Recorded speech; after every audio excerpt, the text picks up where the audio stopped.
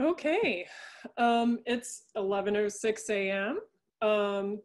We are going to go ahead and get started. For those of you that have entered since, thank you all for showing up. I'm excited that you all have joined us for our inaugural virtual Zoom meeting program. This is really neat. This is fun to do, and this is also going to be, of course, a first for all of us. Particularly me, Heather, and Kimberly, which I'm happy to be joined by. And well, let's go ahead and get started, y'all. Okay.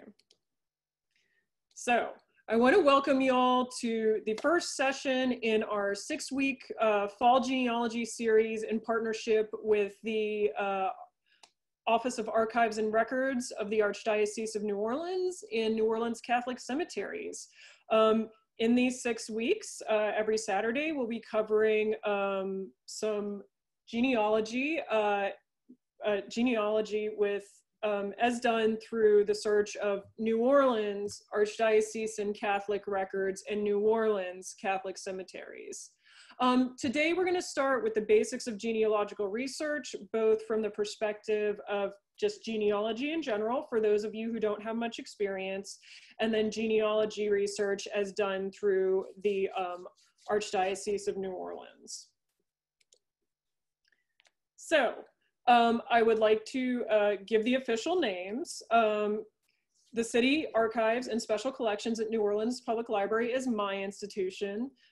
You all may have been to programs on genealogy presented by us before, and thank you for doing so. We're happy to do this collaboration today, thanks to, of course, the Office of Archives and Records at the Archdiocese of New Orleans, which will be represented in our programming by Kimberly Johnson and Katie Best, and New Orleans Catholic Cemeteries, which will be represented in our programming by Heather Veneziano. As I said, today we will be covering the basics of both. Let's do a little housekeeping. So during the presentation, please make a note of any questions you have during the presentation and reserve them for when I reopen the chat function at the end. At that time, I'll have a couple more guidelines. I'll give them to you. I will note that we will address the content of this presentation only. If your question pertains to a future presentation, please save it if you can.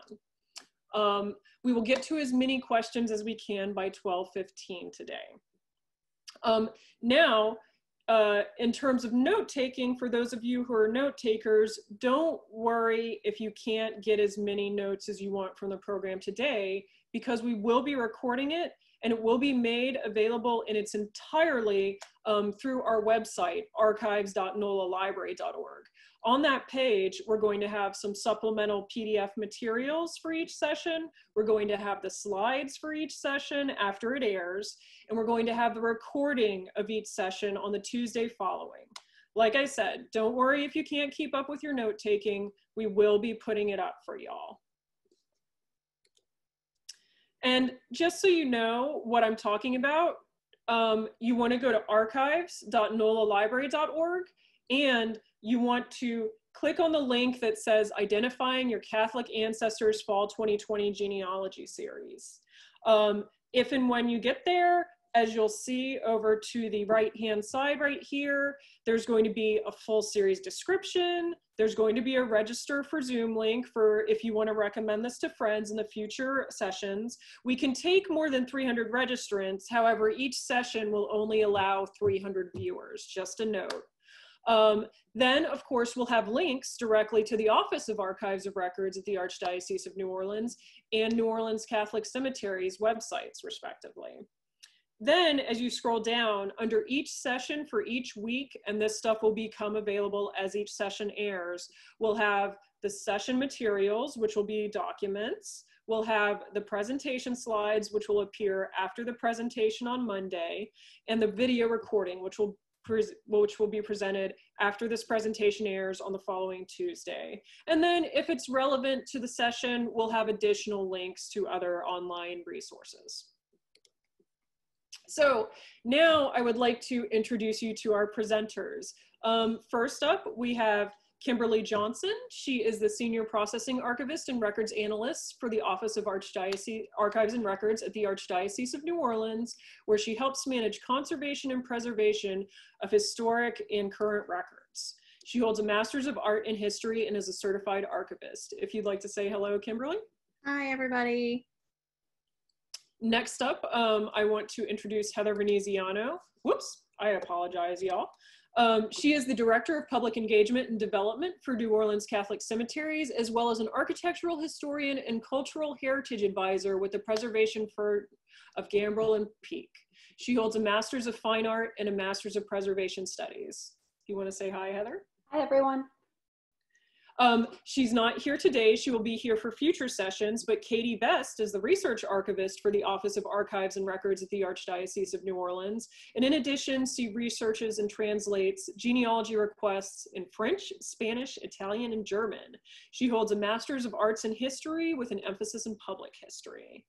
And of course, I'm Amanda Follis. I am a librarian and archivist at the New Orleans City Archives and Special Collections at New Orleans Public Library, where I work with genealogical and municipal government records.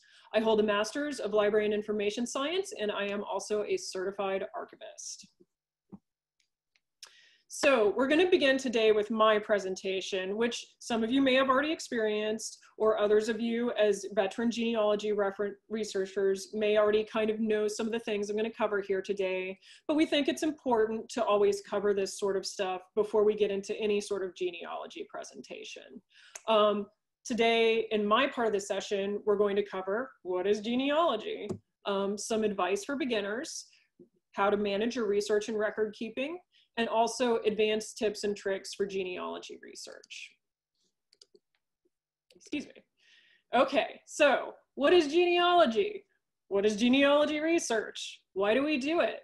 Well, of course, genealogy research, if you aren't already aware, is basically the study of your ancestors and family tree. It is the one historic project that every human being is allowed to engage in. And it's a wonderful process. It's really often going to be, if you decide to follow this path, the major research project of your life. It's not easy, it's not quick, but it's well worth doing, because just as you want to know about your ancestors, your descendants will want to know about you.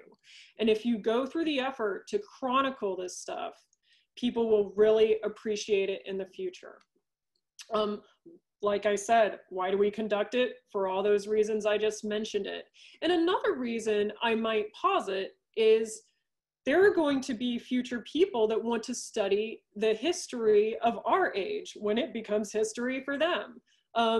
Oftentimes, as we are well aware, it's the personal accounts of the people who experienced history that we go to write it from. Your account, while it will be a measurable value to your descendants, may also be helpful to people in the future trying to learn more about us. So, advice for beginners, of course.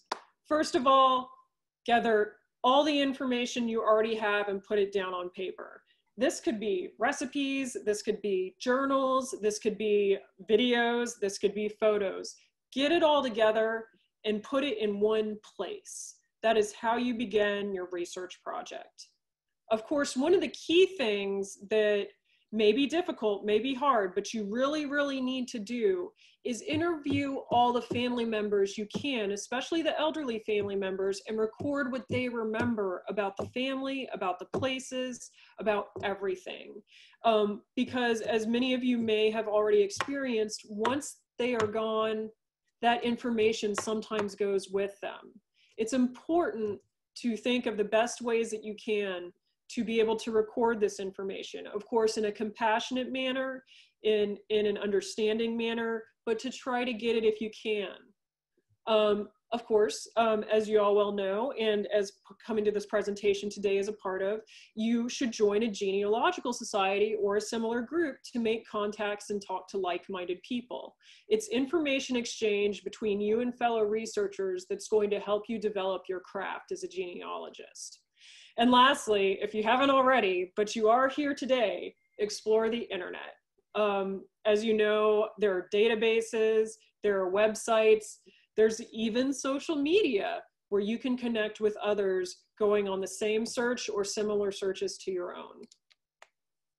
So, research and record keeping, the basics. So when you're researching, begin all searches with a clear goal in mind. This is not going to be a 15-minute, one-day thing where you leave the session, you're typing in a database with a full family tree. That's not what genealogy research is. As we said, it's a lifelong research project. So you're going to have to break it down into small tasks. One of the examples is, today I am going to look for my great-great-grandmother's birth date. So you're going to make sure you focus only on those types of records, only on those types of collections. That's going to be for your task for the day. And even if you hit a wall or can't finish, just make sure you stay focused on one thing at a time. Of course, critical, keep track of your research. Have a binder, have a folder, or a website. Have a place to keep all the information together. Organize it.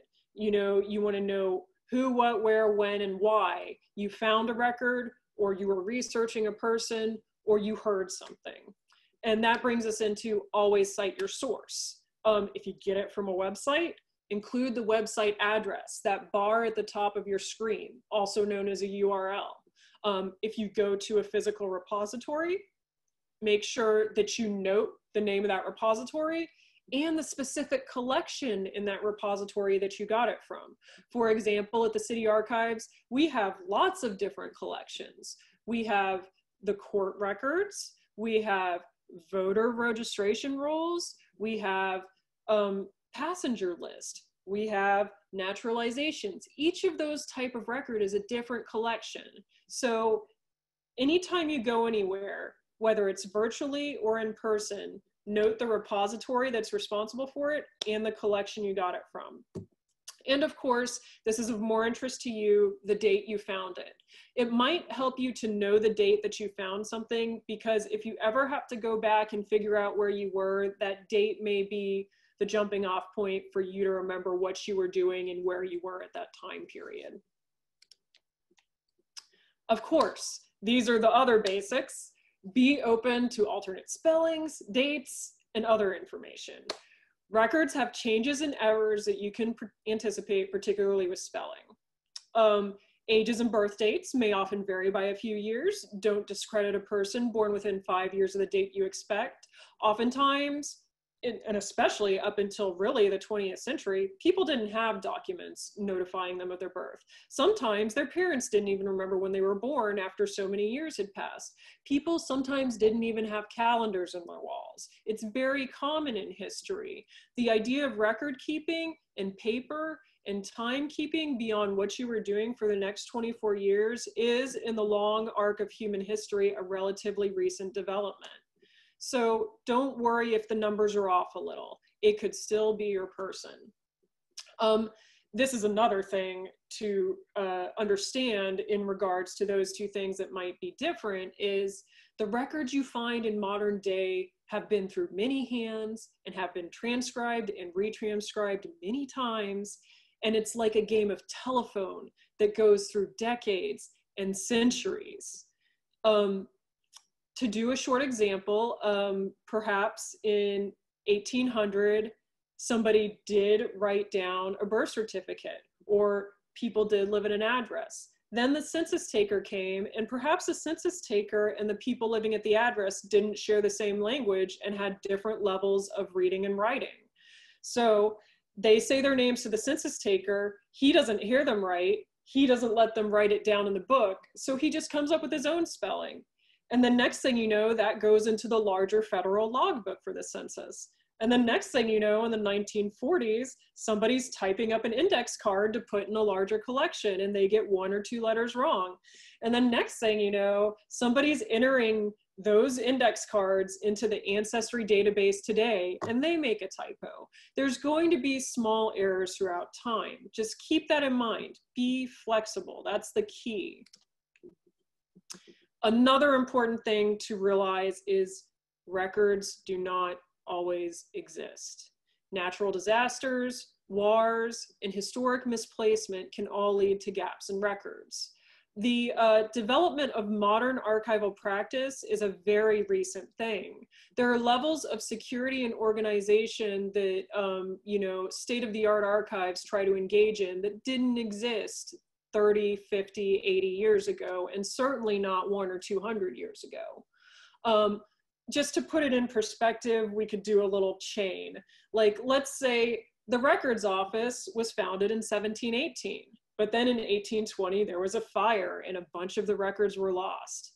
And then let's say in 1856, the junior clerk decided to bring what records remained home to enter them all into a logbook, but then they died in their sleep.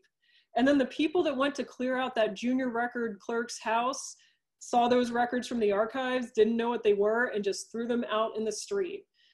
Things go missing. It happens.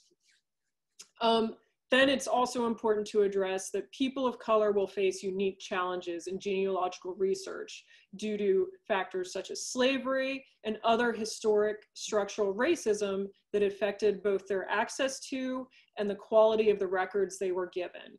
Discrimination influenced record keeping throughout history.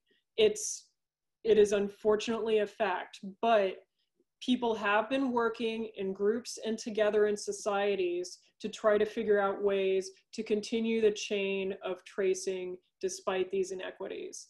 And more modernly, the advent of genetic profiling, such as 23andMe, Ancestry, Genealogy, etc., are allowing people to trace family trees even though they were not given the same records that the dominant society was.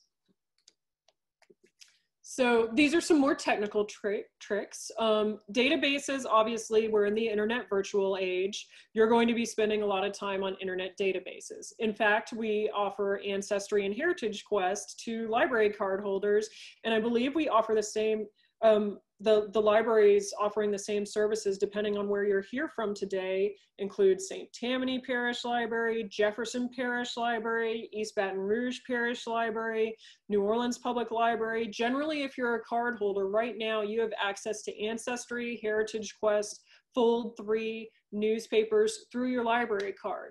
And if you're not local, check with your local public library. You may have access to these things as well. Even though we do think of the libraries as just a place for books, they're often the places that will get you free access to these digital resources. But that being said, databases. Don't ever do a general search on the homepage. Avoid filling out every box on a database search screen, and learn the record collections offered by each database so you know where to start a search. Don't look necessarily for marriage certificates in Fold 3, the military database, and don't necessarily look for a soldier's memorial records in Ancestry because Fold 3 has more of a monopoly on that. In terms of doing a general search on the homepage, in a big old place like Ancestry, you're going to be searching tens of millions of records for John Smith. So you're going to get tens of millions of results. If you're, this ties back into keeping a clear goal in mind, but if you're going to be searching for a birth record for John Smith, make sure you go to the birth record collection in whichever database you're using. Avoid filling out every box on a database search screen. That ties back to the more things that you need to go right, the less results you'll get. As we talked about, genealogy and names, you need to be flexible in your searching. If you insist that a name be spelled a certain way and you end up with no results, you may be missing one of those little kind of errors. Like your guy may be there, you're just not going to get him because you insist it be spelled the way that you think it should be. This goes back to being flexible, but also the more the more boxes you fill out on a search screen, the more you're limiting yourself in the same way.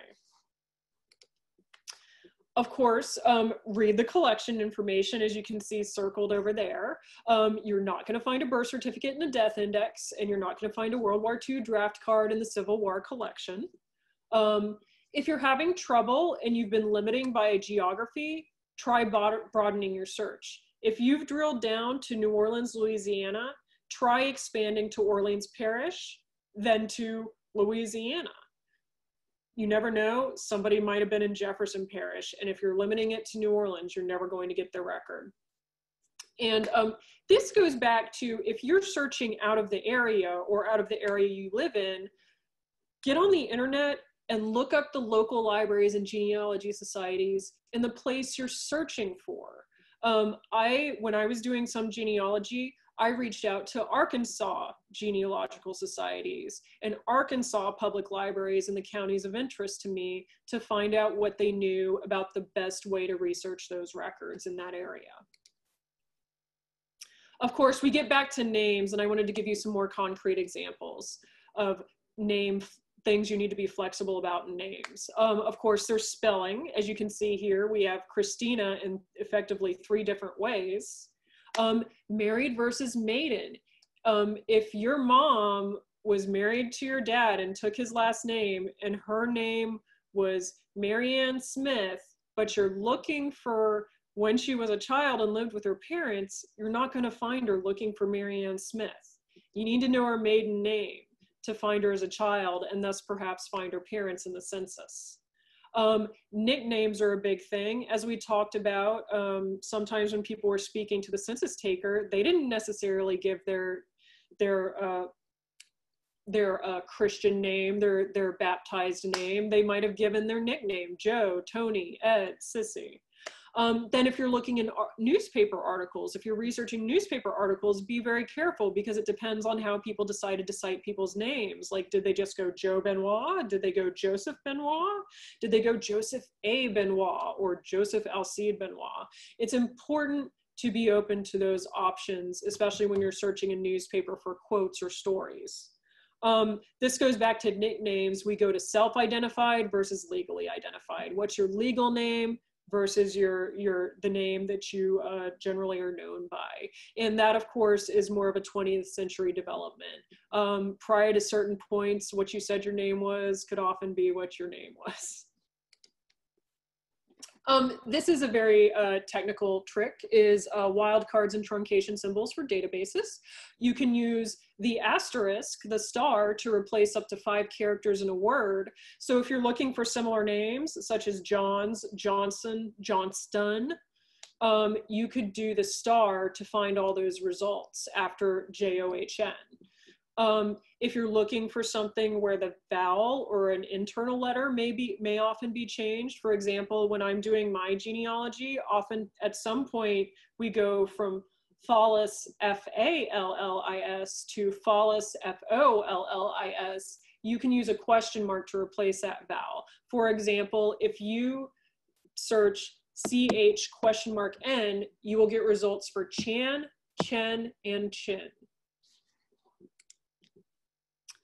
And this is going to bring my part of the presentation to a close, but you want to learn about the institutions, such as churches, the Archdiocese, etc., and government agencies in your area, and you want to find out if they do carry the records you seek, and if so, do they make them available digitally?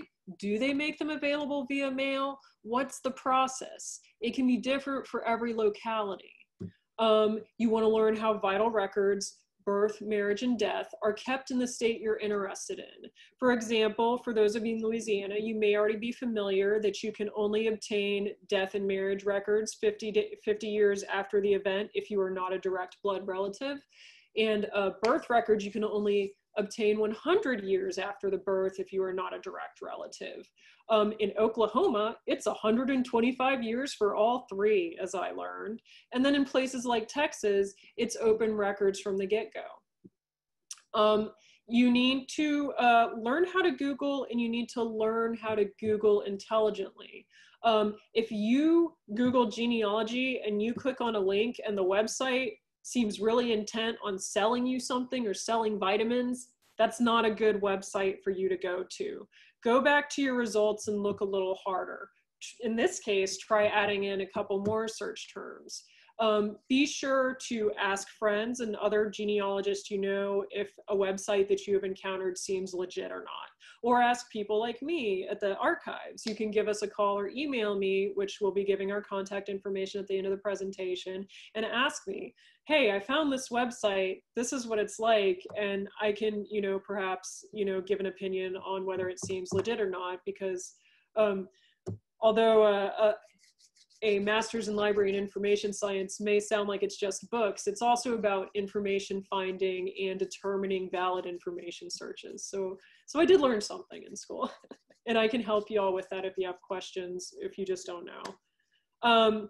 For example, one of my favorite things, which you may have been to before, is US GenWeb. That is a large volunteer website that contains genealogical transcriptions from across the country. It's a great place to look. Of course, even with Ancestry in the user section in the Commons, or with any volunteer website, it may not be accurate, but even if it's not correct, it can set you on the right path. It's like following clues in a case, something like that. But so that sums it up for my intro to genealogy. We are now going to turn it over to Kimberly Johnson to give her presentation on genealogy in the Archdiocesan context, specifically for New Orleans. Hi, everyone. I'm Kimberly Johnson, the Senior Processing Archivist at the Office of Archives and Records at the Archdiocese of New Orleans. I'm here to guide you through identifying your Catholic ancestors through our sacramental records. But first, let me give you a little background on the Archdiocese of New Orleans and the Archdiocesan Archives. The mission of the Office of Archives and Records is to document and care for the historical records, publications, manuscript collections, and related records documenting the Catholic experience in Louisiana. Our records date from 1718 to present.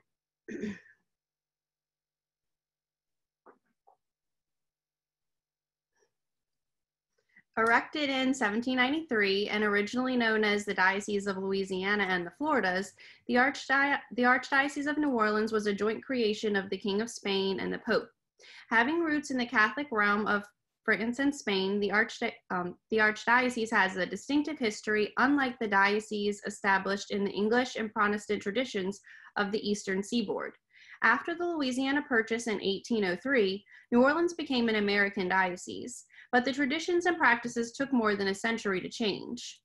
In the early history of Louisiana, Catholic Church cannot be separated from the early colonial period of Louisiana. As part of the colonial empires of France and Spain, the settlers of Louisiana were to be Catholic if they were to be faithful. Even the Code Noir, the French law that governed the treatment of the enslaved, mandated that the enslaved be instructed and baptized in the Catholic faith, freed from work on Sunday, and treated humanely. The Archdiocese of New Orleans encompasses 4,208 square miles, 8 civil parishes, over 120 church parishes. It includes elementary and high schools, numerous healthcare centers, homes for the aged and handicapped, as well as organizations directed by Catholic charities.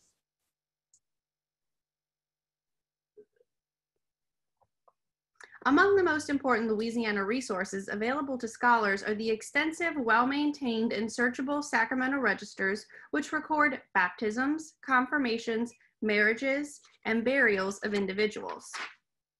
Because sacramental registers detail the life history of the local community over time, they have always been recognized by church officials as having unique and enduring value.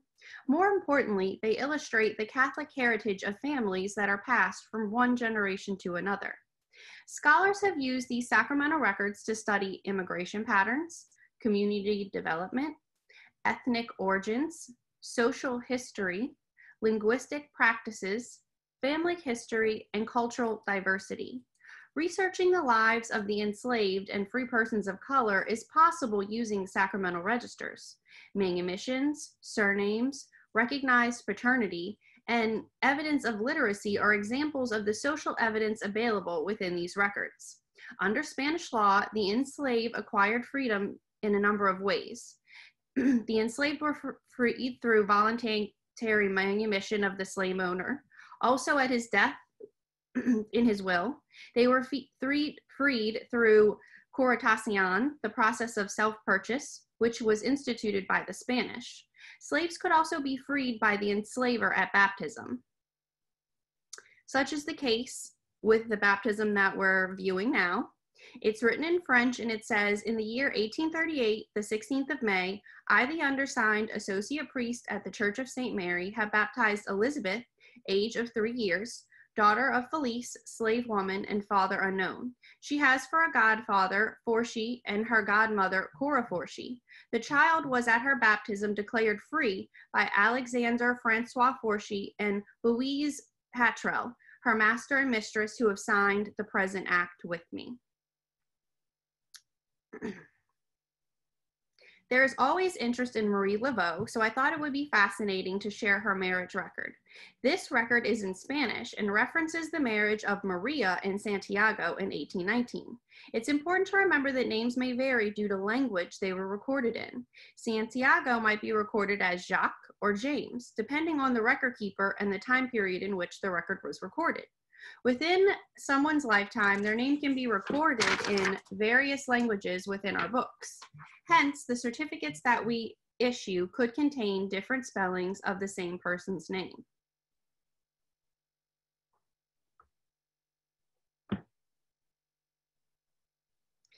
This is a funeral record from the St. Louis Cathedral that was recorded in French. The entry includes a date and cemetery of burial, time of death, age of death, where in France the deceased was originally from, name of spouse and her native parish, name of the deceased parents. Can you really ask for more from a funeral record? Father Antonio de Sedella, also known as Pierre Antoine, recorded this record. He is known for his robust record keeping, writing historical notes within sacramental books, and his very neat and legible penmanship. Pierre Antoine lived much of his tenure in a small hut behind the cathedral, but he often clashed with authorities and was temporarily exiled to Spain in 1789. But that's a topic for another webinar.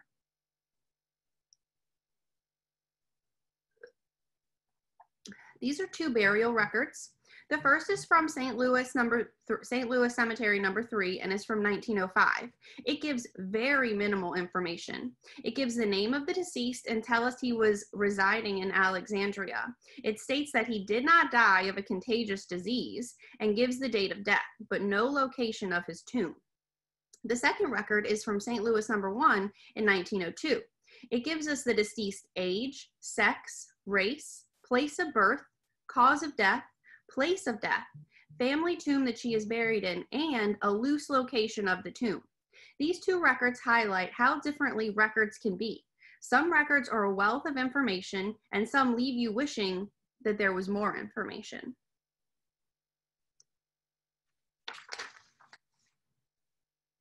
By this point, you may have noticed that there's a lot to be gleaned from our registers. Each sacramental record tells a story within itself. Are you wondering how to get to our records? Let's talk about our available services, including genealogical research, which consists of locating and translating sacramental records. We also handle dual citizenship research requests and notarization of certificates to be used for dual citizenship. As time permits, we will also do complementary cemetery research for cemetery pass purposes or to get a location of a grave. But be aware that the location information is not always included in the burial record. A month and a year of death is required, and a specific cemetery is appreciated when we do these complementary research for you with the cemetery records. Unfortunately, we are unable to do on-demand requests, so please do not call from the cemetery and ask us to look up a cemetery record right then. Please contact us a week before your cemetery visit so that we have time to look into your research request. Before contacting us about cemetery records, please visit the genealogy section of our website and reference the document titled Whom to Call for Cemetery Records. If it's not a record we hold, it might be located on the New Orleans Catholic Cemeteries burial search on their website. Learn more about this in session 4. We also offer historical research. Besides the 1,456 sacramental registers we hold, within the archives there are approximately 6,000 cubic feet of box archival material, which includes administrative files, property files, organizational files, parish visitation reports, institutional histories, and photograph collections. We also hold 528 bound volumes of primary source material, as well as secondary sources numbering more than 3,500, including the Official Catholic Directory, Archdiocesan newspapers, and parish histories. We have a research archivist on staff who can take research requests by mail. One of the first steps in starting research on sacramental books is figuring out if we hold the sacramental book for the time period and church you need. This is the top of a document available to genealogical researchers. It lists by civil parish what churches we hold books for. This document is a great resource for determining if we hold the record for the time period you're looking into. The churches are listed in alphabetical order, and it gives a first and last recorded date of baptisms, marriages, funerals, and burials. There is a notable information section that contains facts such as church name changes, gaps in records, overlapped years, records lost to fires, and other details. The gaps listed in this section are not all-inclusive. Others may exist. This image shows the same document. This section contains a listing for the St. Louis Cathedral and the St. Louis Cemeteries. These books contain gaps in the early records, which are listed in the notable information section. There are 109 locations, which include churches, chapels, a school, hospitals, and cemeteries. You can find this document on our website in the genealogy section, as well as on the library's program page.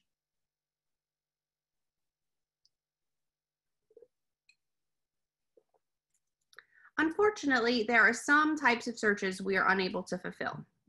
For instance, we cannot give you a list of everyone in a grave or all tombs associated with a specific surname. Historically, records were not created in a way that allow us to know everyone who's in a tomb. Burials were recorded in general according to the cemetery and date, often without an index. In some cases, the Office of Catholic Cemeteries can do some title searches. More information on title records will be presented in session 5. Additionally, we cannot provide you with a family tree.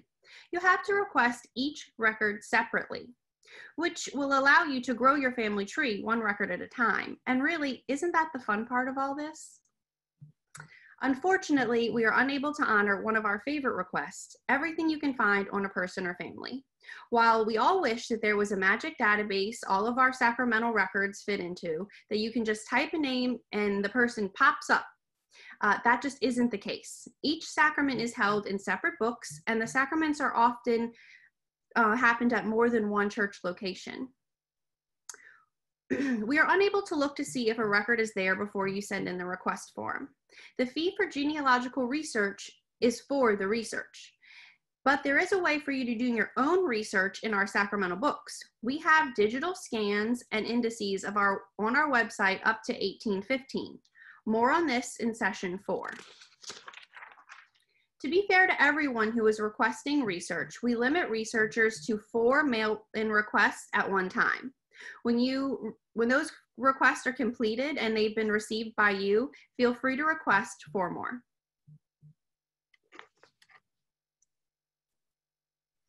The researcher will note significant gaps in the early Catholic New Orleans records from colonial Louisiana. To give context into the gaps in the early books, I would like to share a short historic account. 2 devastating fires destroyed many original sacramental records from this period. When the fire of 1718 broke out in the French Quarter, Father Antonio de Sedella moved some of the sacramental records to the home of the director for tobacco.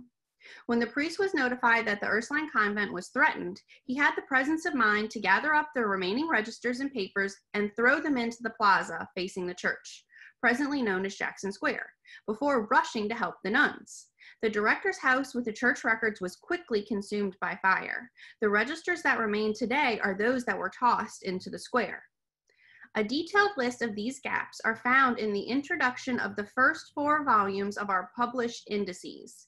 This information has been added to the notable information section in the document I referenced earlier, Books Held by the Office of Archives and Records, which can be found on our website in the genealogy section as well as the library's programming page. There are also gaps of missing entries around wartime and when we were overwhelmed by an epidemic. Damage to the original books is also a reason some gaps exist. Here are some photographic examples of this damage. These are all St. Louis Cathedral registers from the early to mid 1700s. Iron gall ink has been used for the last several centuries, and some formulations can be extremely corrosive to documents. The ink can render manuscripts and other documents illegible and inaccessible by causing loss of text, bleeding, fading, strike-through, and acid migration. These books have been deacidified and encapsulated to stabilize and protect the documents, but the damage cannot be undone. This image shows extreme fading in a St. Louis Cemetery 1 and 2 death record register. This is an example of water damage in an interment book. Currently, these books are held in a fire-safe vault located on a 2nd floor. The vault is climate controlled and best practices are used when handling the books. The preservation of these registers limit their handling to staff members only. Certified certificates of original sacramental records can be obtained by mail from the Archdiocesan archives. We'll discuss the ordering process in session 2.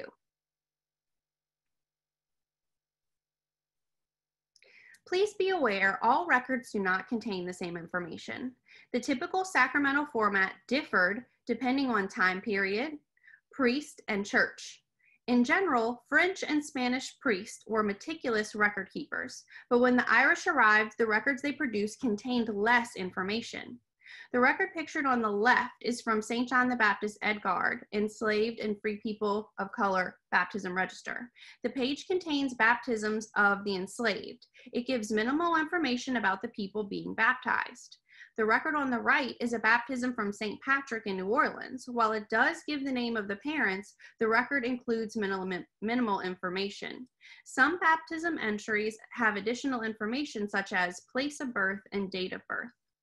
And now we will hear from Heather from the New Orleans Catholic Cemeteries. Hello, everyone. I'm Heather Veneziano, Director of Public Engagement and Development for New Orleans Catholic Cemeteries, and you'll be hearing more from me during future sessions, but for this one, I just wanted to mention a few things.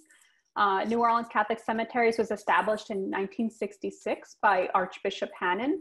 Prior to that date, cemeteries were operated by individual parishes. We currently own and operate a total of 13 cemeteries on over 107 acres of sacred ground. 12 of the cemeteries are located within the city of New Orleans, and 1 is in Luling within St. Charles Parish. St. Louis Cemetery Number 1 was founded in 1789 and is the oldest extant cemetery in the city.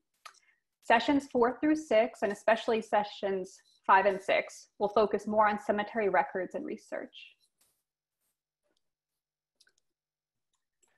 Okay, I want to thank you all, Heather and Kimberly, for this excellent presentation. I think this is incredible information, and we're so glad that you all were able to put together this wonderful presentation and to give it today. That being said, we are momentarily going to start our questioning section. I will be sure to let you know exactly when it starts, but before that happens, I want to go over a couple of guidelines. Once the chat is available, that's how you will be able to ask questions. I want to stress that only submit questions via chat. Please keep it clear of conversations or crosstalk. Please submit only 1 question per participant. Make sure your question pertains to the information presented today.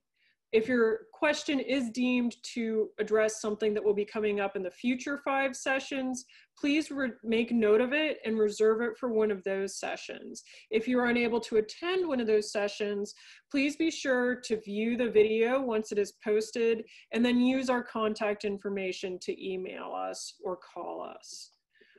We'll try to get to as many questions as possible by 12:15 today. And don't worry, if we don't get to yours, we will be posting our contact information so you can email or call us. Again, please feel free to contact any of us if we don't get to your question today. That being said, remember these guidelines. I've put up this, I'm going to put this right back up in just a second, but I want to check one thing. I need to be able to stop the screen sharing for a second and allow chat to happen. Just one moment, y'all.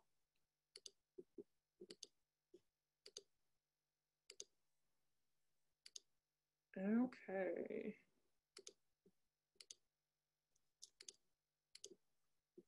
Chat.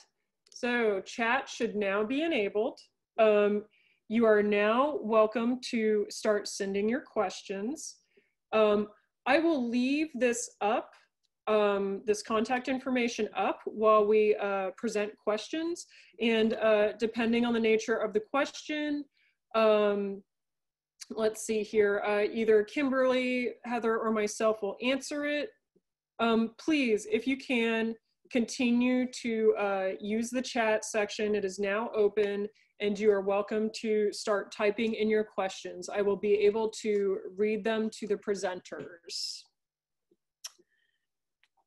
Okay, and we have our first question from Gail Garcia. Are records of Catholic nuns in the books when they die, etc.?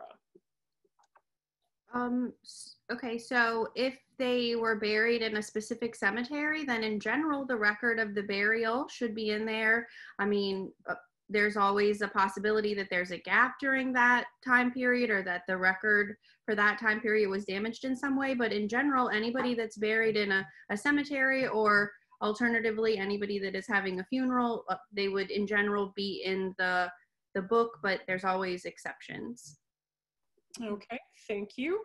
Our next question is, do we need to register again for the second session, or will we automatically receive another email? You will not need to re-register, but I do not believe you'll receive another email. So please retain the one that you used to connect today and use it to connect again. Our next question is from Lisa Gonzalez. She says, thank you all.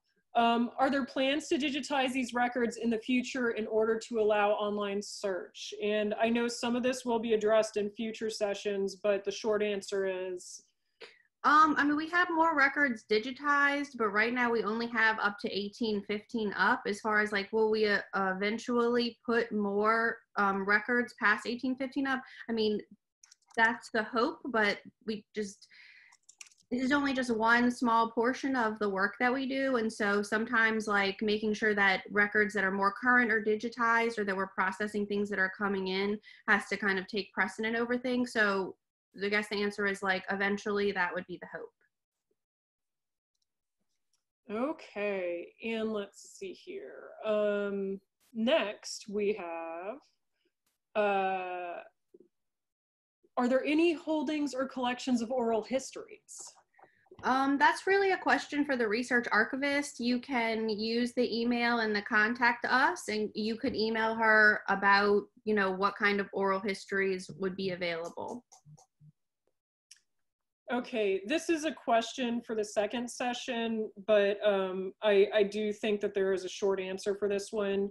How do you get a photocopy of actual record rather than just a certificate? That's not a thing, is it? So it really depends. Like, it is possible for an additional fee to get not a photocopy, but like an image that would be certified. But it totally depends on the state of the record, if it can be safely photographed. If it's encapsulated, sometimes it's hard to get a good photograph. So the answer is possibly, just depending on the record and its state and if it's photographable. I mean, also a lot of times, sometimes because of the bleed through with the iron gall ink, like it's really hard for people to make out what it says. I mean, we would, if you had requested an image, we would give it to you, but know that part of what we do is, you know, translate it and then also try to decipher what it says when there's issues with the ink. Our next question, which thank you for asking, sir. Are you able to access New Orleans library information with a Jefferson Parish library card?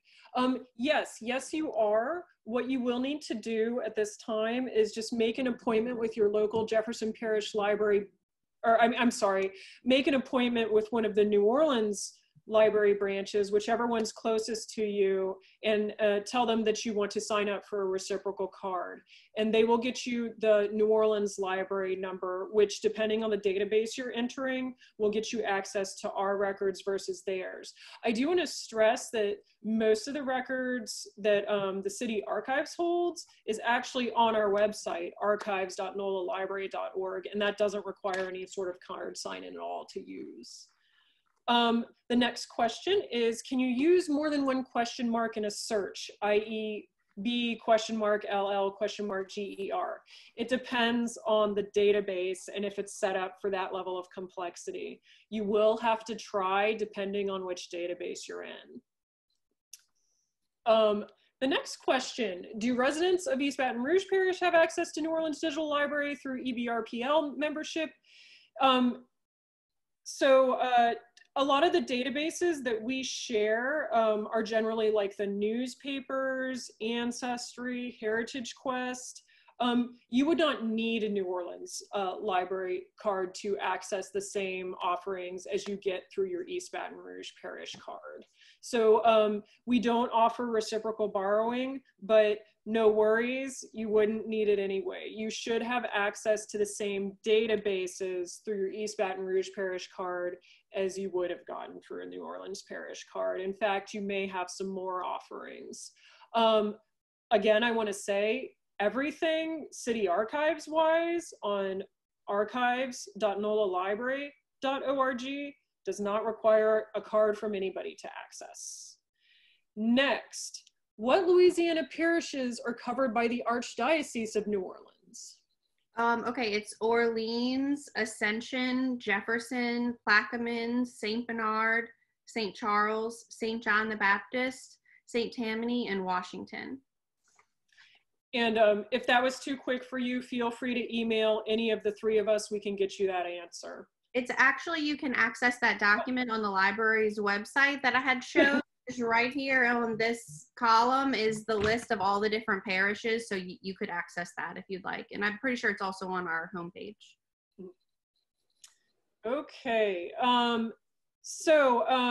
I am looking for an ancestor who died in St. Charles Parish in 1848. Am I able to contact you? Okay, unfortunately for you, the St. Charles records there's only two churches in St. Charles that we hold books for. The first one is Our Lady of the Holy Rosary in Hanville, and they don't have any records until 1877.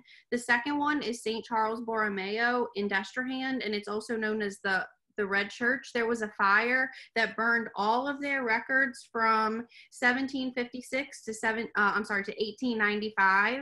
And so unfortunately there just isn't any records for that time period. Yeah, sorry.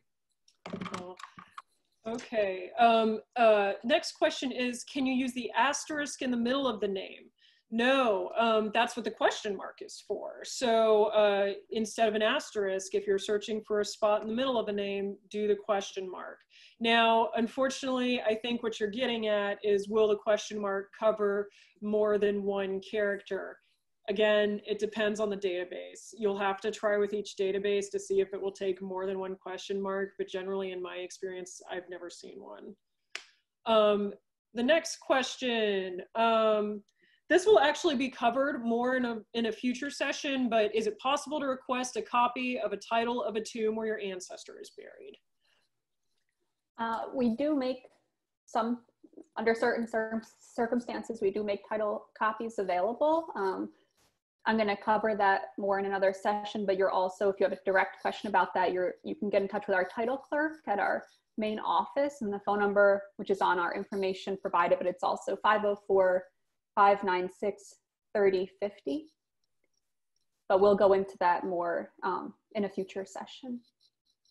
Okay, and it's 596-3050? Yes. Mm-hmm. Okay, it says 496-3050 on this slide. Oh, it maybe is. I'm okay, sorry. Yeah, just whatever it says on there, let's go with that. That's just I can double check. 496 doesn't work. Everybody use 596 for New Orleans Catholic Cemeteries. Let's see here. It's 596. I just checked. So this is not related to our presentation because we are focusing on the Archdiocese of New Orleans. Where to find information on Catholic orphanages in Baton Rouge from 1870s to 1890s. Unfortunately, do you all know anything about this? You need to contact the Diocese of Baton Rouge, like they have their own records. Right, you will need to contact the Diocese of Baton Rouge, which I believe their website is diobr.org. And they do have an archives. Okay, next. Do records exist of girls who are housed by the nuns at the Ursuline convent having arrived as casket girls? Okay, I'm sorry, I didn't see that question here. So we do have information about the, we do have books from the Ursuline convent and some records having to do with like schooling that was going on there, but I think that there's some like misinformation out there about the casket girls and their association with the Ursuline, but Ursuline nuns. So I think you would just need to write into the research archivist so she could provide you with that information. So the next question does not pertain to what we're focusing on in this 6-week series or this presentation, but what are some tips about accessing property records for past family homes and businesses in Louisiana? That is a question that you will want to ask the City Archives and Special Collections at New Orleans Public Library. I do recommend emailing your question to that contact info, which is on the screen now. That's archivist@nolalibrary.org, or you can call us during normal business hours, which are generally 10 to 5, Monday through Friday, at 596-2610. Did the geography of the Archdiocese change over time? Yeah, originally we were the Diocese of Louisiana and the Floridas. Like it was a huge area.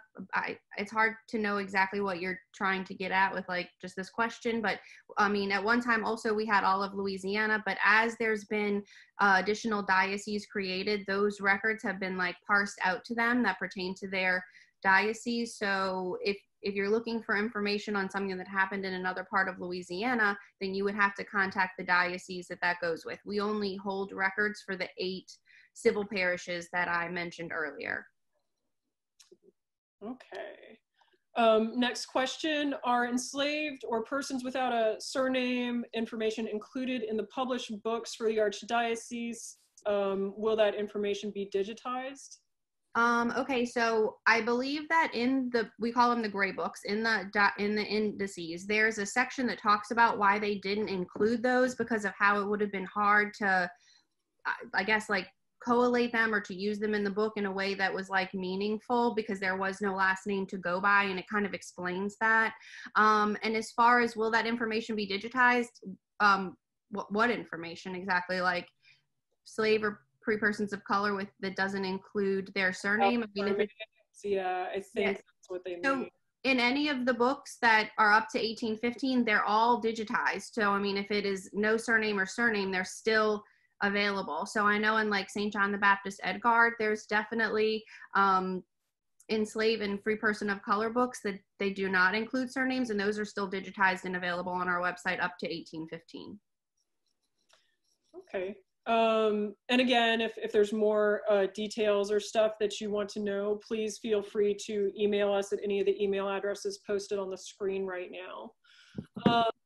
is there someone available to interpret a will written in French? I will say that's not what we do. We aren't professional interpreters. And if it's not a record, I'm assuming, please tell me if I'm wrong, if it's not a record in your purview, you will not be translating it. And don't offer that service. But you can Google professional local translators, and if you Google Orleans civil clerk researchers, I believe they have, I'm not sure if it's current, a list of people that you may be able to contact to hire for that purpose. Next question is, when will this recording and handout be posted? The slides and an updated handout will be available this Monday, and the recording will be posted no later than Tuesday on YouTube, which the link again will be on that page at archives.nolalibrary.org, where you click on the link to the program.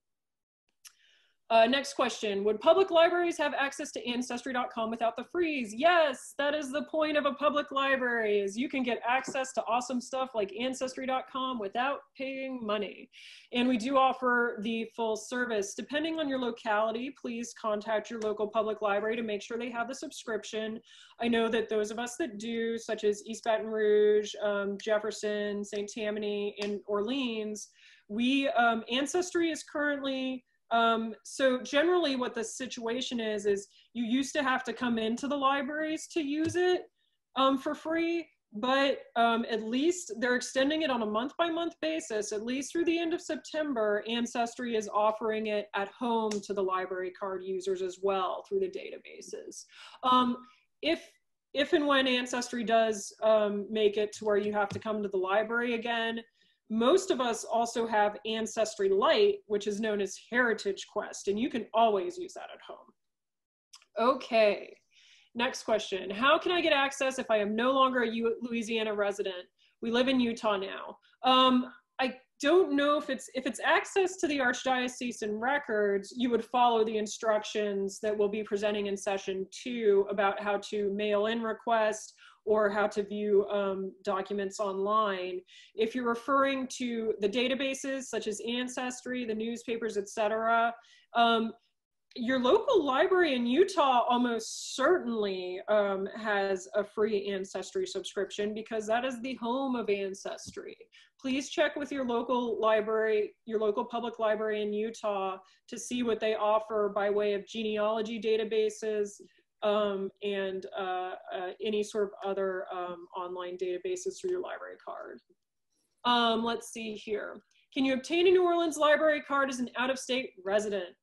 And will the slides be available? Yes, the slides will be available Monday. You can obtain a New Orleans library card as an out-of-state resident. I believe right now, due to the current situation, there is some flexibility to the terms. Please, if you would, go to nolalibrary.org and check out our sign up for a library card section for the out of area thing. And if it's not very clear, please just email Ask a Librarian and they'll get you set up. Next, do you hold the records for the Corpus Christi School for the 1920s? Is that something we've looked in the books for? I don't know off the top of my head. I don't have anything in front of me to search by that, but let me just say that school records in general are never open for genealogical purposes. That a school record is only open to the person whose record it is, and after that person dies, no one has access to any school record. So, but as far as like maybe a picture of the school or just other general information about the school, that would be available through the research archivist, but not a student record.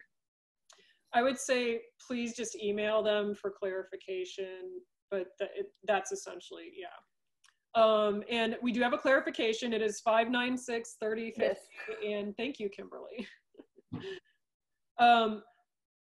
Would church records include St. Charles Parish at the time it was known as German Coast? And that is a yes, right? So, our St. Charles records go back to 1739, but don't forget that we have that like 150-year gap. So it's possible that if it's a record during that time period that there isn't any record from at least the Catholic Church. Okay. Next question. Will additional volumes of sacramental records be published? No. No. Yeah, I was under the impression that that was not going to be the case. The quick explanation, please correct me if I'm wrong, is just literal human beings have exploded exponentially, and so have the records. There's only so much that can literally be done to make the books. The reason the first set of gray books was able to be made is because there were so many fewer people in the records at the time. Right. Something that humans could still achieve. Now there's so many of us, it's hard. I think that's definitely part of it, and I just think that also you know, all that like takes a lot of time and money. We have a small staff, and so I mean we have to focus on a lot of things for people that are like still living, you know. I mean, and I know that it's important to a lot of people, genealogy in general, but I mean we do have services that still allow you to get those records. Unfortunately, there just isn't going to be any more indices that I know of. Okay, our next question is, what is the best way to add an ancestor's nickname? I've been using the quotation marks, but not sure if that is the best method.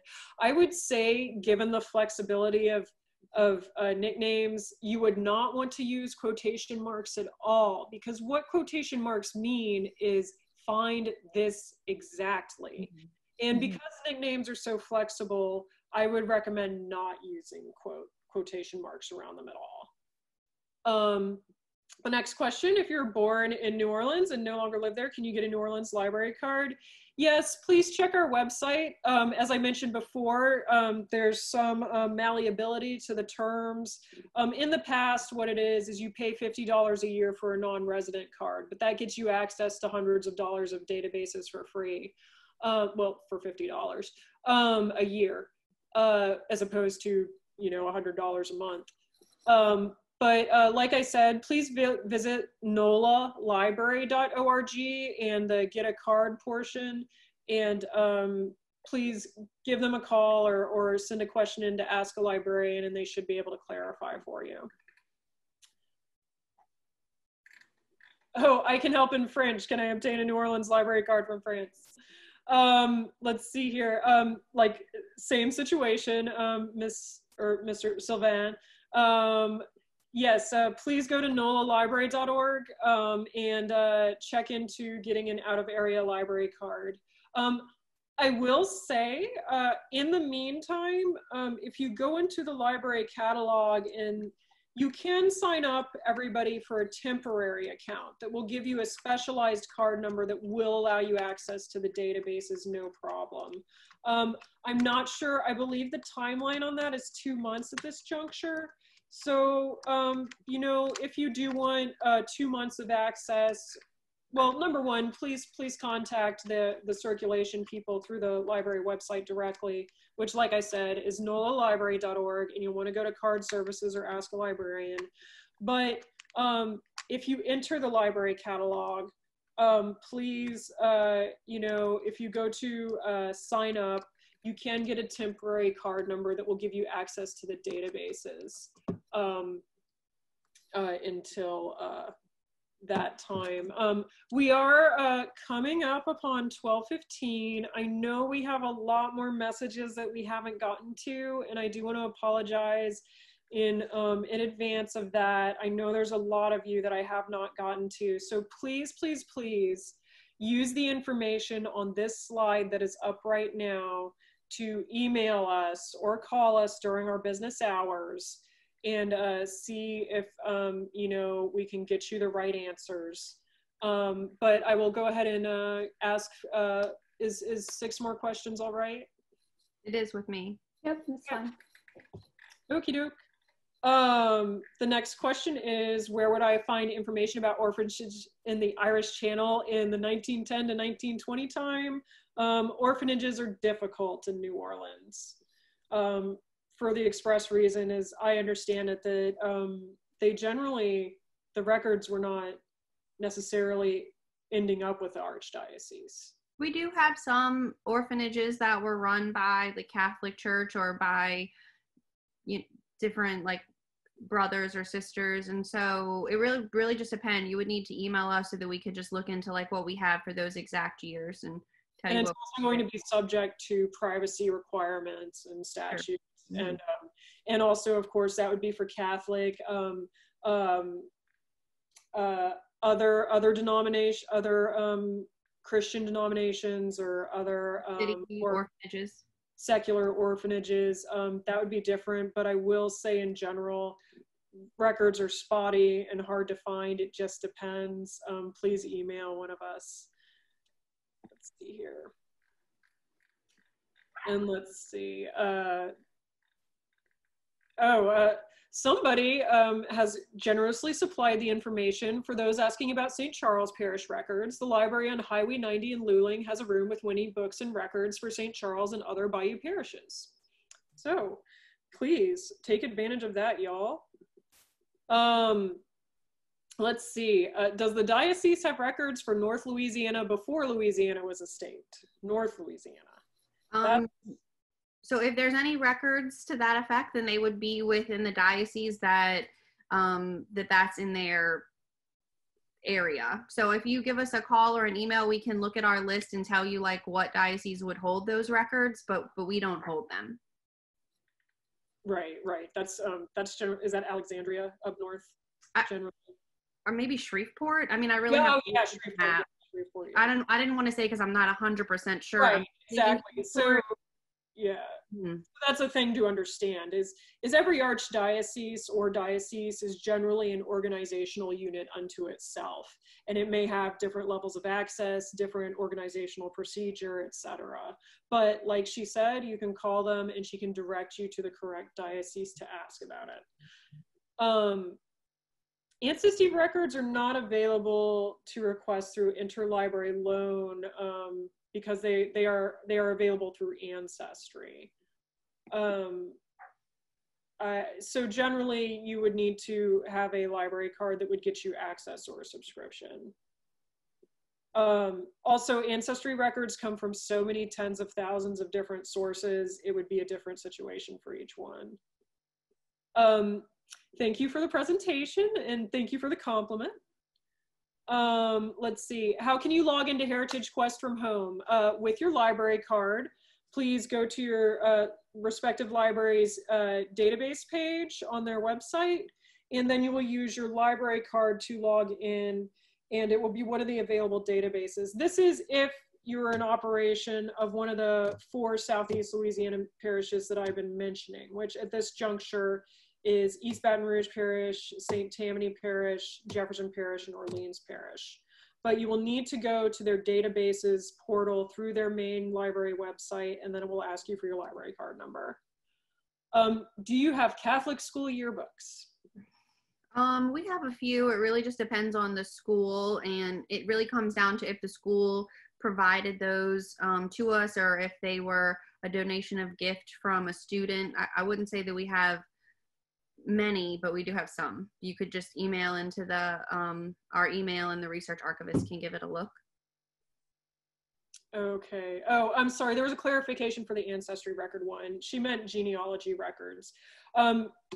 Generally, generally in my experience, it errs on the side of no. If they're available online, they will not be offered through, well, the original records for sure will not be, because they are archival records. Those will never be interlibrary loans generally. If it's on microfilm, it depends on the institution. As microfilm becomes less and less common, the direction starts looking more and more towards no. I know unfortunately, the City Archives does not interlibrary loan more than, I think, 5 rolls out of like 50,000, due to the fact that it's just too expensive and too hard to replicate them.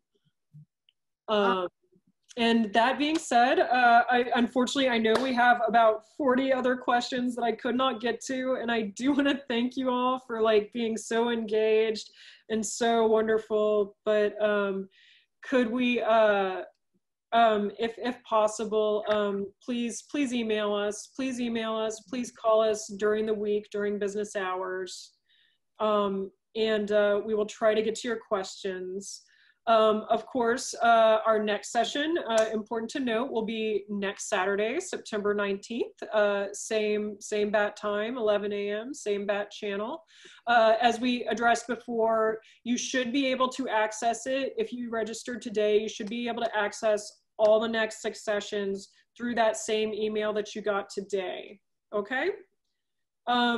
So I want to thank you again, Kimberly and Heather. This was exciting. I'm really looking forward to the requesting genealogy record session next week, because I think it will add a lot of clarity, a lot of great stuff for all of us, and it'll add a lot of clarity to what we can look for. And let's see. Thank you very much. Considering this is your first Zoom webinar, I am with the public, I am so glad that you decided to do it in collaboration with us. This was great. And thank you to all our patrons, and thank you to everybody who attended today. Again, please feel free to share. We will be posting more updates for the upcoming sessions on social media. Of course, call, email, etc. Anything you need to in the meantime. And again, thank you. Y'all, anything else to add? Thanks for hosting us, Amanda. We really appreciate the public library handling all that. Mm-hmm. Yeah, thank you so much. We love you too. And thank you, everybody. So yes, I'm sorry I didn't get to everybody's questions, but again, this information, I'm gonna leave it up for about 1 more minute, and then I'm going to cut the feed, y'all, okay? Okay, thank you guys.